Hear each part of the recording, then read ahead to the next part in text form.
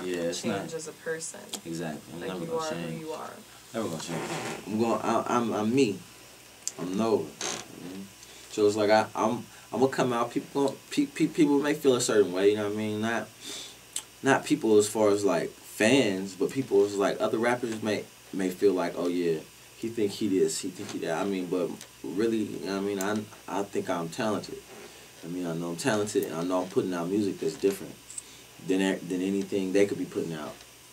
I mean, or I wouldn't be putting it out. Yeah, there's confidence and cockiness. Exactly. I'm confident because I know I'm talented. I only know I'm talented because, you know what I mean, fans have told me I'm talented. People have told me I'm talented. I mean, cocky is like knowing I'm talented, and now I want to throw it in people's faces. I mean, yeah, I do feel like I mean, a lot of rappers that they not doing the best they can musically. I mean, but it's only because they're not being themselves. I mean, I know rappers that plenty of times I done heard them rapping about Benzes and rims and all that, and they don't got none of that. I see these dudes. You know what I mean? I'm in Fresno. They see me.